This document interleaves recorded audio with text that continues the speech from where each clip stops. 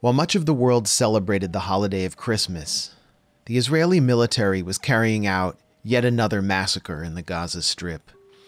This time in the Maghazi Refugee Camp in the center of the besieged enclave, killing at least 70 civilians with missiles supplied by the United States. The Grayzone obtained this exclusive footage filmed at the site of the Christmas Eve massacre.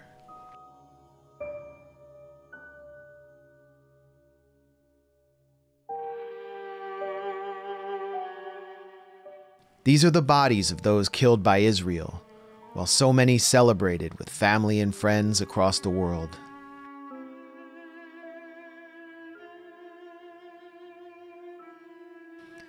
A man who survived the massacre openly mourned his 13-year-old son.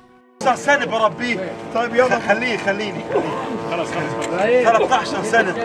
بربيه يوم بيوم استنى فيه بس يكبر بعد باليوم في الآخر مات ويسيبنا أنا شايل بدي أموت أنا يدفنوني معاه يا بصحوا لي بيفطر معي خليه يفطر معي وانا مشيت انا بفتخر انه هو والله بفتخر انا مش قدوة لكن محمد كاش. By Christmas 2023, the Palestinian death toll in Gaza had topped 20,000, including over 10,000 children who lost their lives at the hands of the Israeli killing machine following nearly 3 months of war.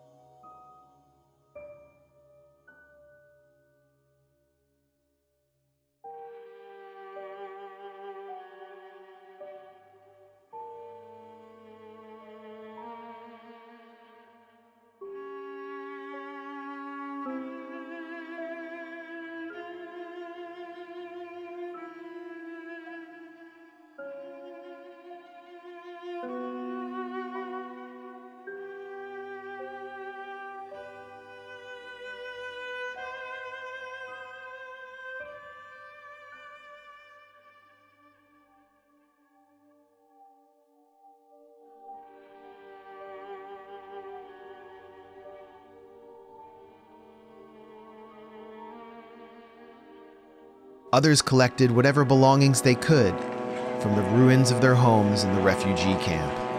Above their heads was an Israeli Hermes drone, emitting the ominous lawnmower-like hum that has become a perpetual presence in the Gaza Strip.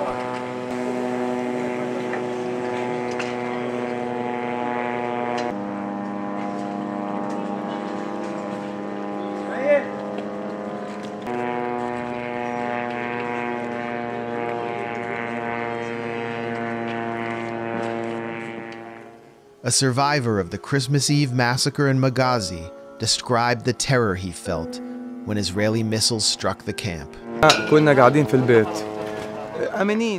We were safe at home. As you know, everyone gets home at sundown. Suddenly, a missile strikes. A missile unlike anything we had experienced before. The dust became like mist. We couldn't see anything around us. And if we opened our mouths, we would inhale dust and smoke. It was a massive explosion, something we had never experienced before. Pure horror. Everything was torn apart, including our clothes and the clothes of our little girls. Thank God we survived, but I don't know what else to say.